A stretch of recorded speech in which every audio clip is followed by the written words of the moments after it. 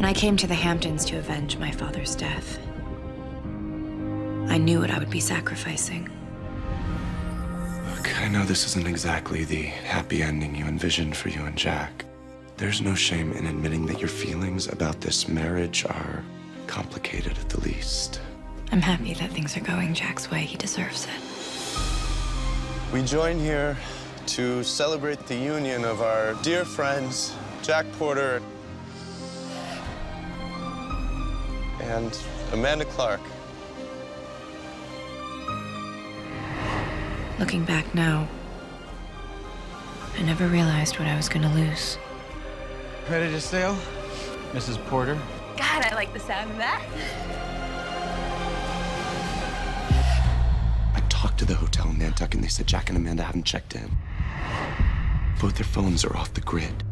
We need to contact them. But the last time it sent a signal was from the middle Atlantic Ocean. I took my eyes off Jack for too long.